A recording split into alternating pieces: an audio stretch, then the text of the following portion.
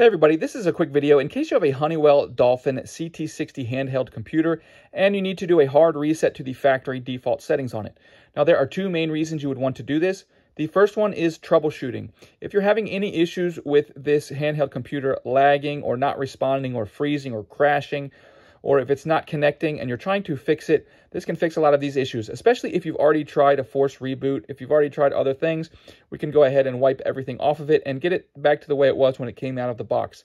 You'll need to set it up again, but that's really the second reason you might want to do this. If you're selling this or buying a used one, or for whatever reason where you want to get this set up the way it was when it came out of the box on the first day, we can go ahead and do that quite easily. With our unit turned on, we're going to swipe up from the bottom to open up all the apps, and we are going to select the settings gear shift icon. From there, we're going to select the backup and reset option, and from there we'll select the factory data reset option, and then we'll just tap on reset phone. At this point, it may prompt you for your PIN or your code. If so, you'll enter it and hit the next button, and then you'll hit the erase everything icon, and the tablet will totally wipe clear and be restored to its factory out of the box settings.